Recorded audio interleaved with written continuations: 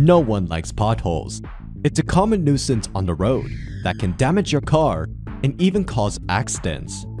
So what causes these road hazards in the first place? Look no further than the weather. It all begins when precipitation seeps through the pavement of the road. In the winter, that water freezes and then expands, taking the pavement with it. This weakens the road even further. Once the ice melts and the water evaporates, it leaves behind a cavity. And then all it takes is enough cars driving over this spot to make it collapse into a pothole.